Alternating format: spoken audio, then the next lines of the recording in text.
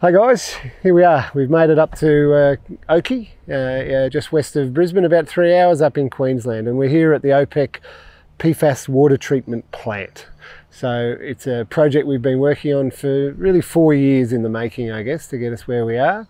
We've started building about 6 months ago. It took us about 3 months to get the unit up and running, and we've been in commissioning phase getting it ready. So I'm joined today with Mr. Steve Phillips. Steve's one of the co-inventors of foam fractionation, and he's also been the driving force behind both developing the technology and getting it to a commercial stage here on site. So the Oakey plant is a 250,000 litre a day treatment plant for treating PFAS contaminated water. It's one of only 3 treatment plants that we're aware of in the country, and certainly in the world stage for PFAS treatment it's quite unique in terms of being a commercial full-scale plant. So we're going to run through a few things on the plant today to try and give you guys some education on how it works and what we've achieved. First stage we'll have a look at where we're drawing the water from and what we're treating. Second stage is we're going to run through the pre-treatment, so there's a little bit of prepping to get the water ready for fractionation. We'll then run through that fractionation phase itself. We'll then have a look at some of the dewatering and how we manage the waste, and then we'll look at the final polish before we're ready to discharge to the environment. So if you come with us, we'll take you through. Let's go. We're finally at what we think is a really interesting part of the plant because we invented it, so we really like it. But this is the foam fractionation phase of the water treatment.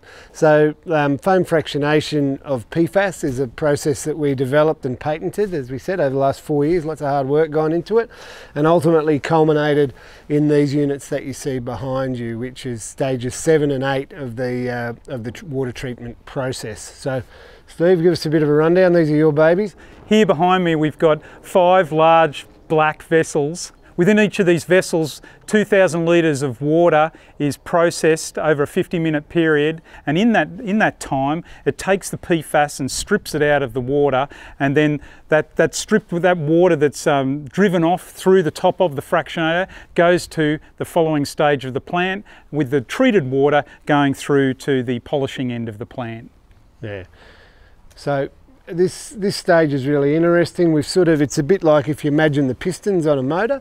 We're sort of driving through 2,000 litre batches every 50 minutes, which is what's allowing us to achieve our 250,000 litre a day capacity. And we should say that that's based on a 50-minute processing time, and we're looking to reduce that significantly, maybe as low as 20 minutes, which obviously is going to enhance our overall capability. And one of the important things about this process is there's nothing else added except air. So we've got this little motto that we've coined: air in, PFAS out. And it's unique. It's the thing that actually separates us. So there's a lot of activated carbon plants and some really good resin plants, and while those products work really well, the mechanical physical separation phase is what makes this really unique. So we're pulling out the PFAS as a hyper-concentrated foam.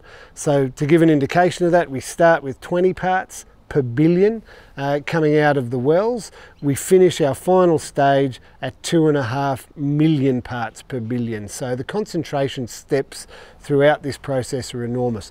This is probably for us one of the more exciting bits. This is where the patent and where the innovation lies. What we've managed to do is take this process of essentially air in and PFAS out, bubbles into water, and introduce, with the right veracity, the right bubble size, the right sort of dynamics inside the vessel, and the right type of vacuum system, we're able to really efficiently harvest that foam out. So if you think in stage 7, we took a 20-time concentration step.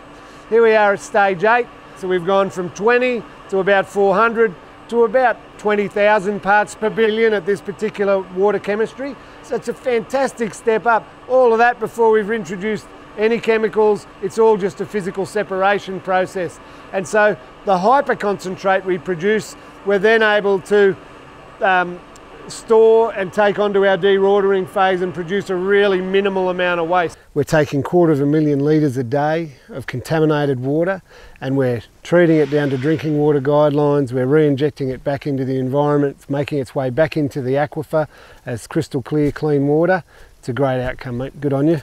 Thanks very much.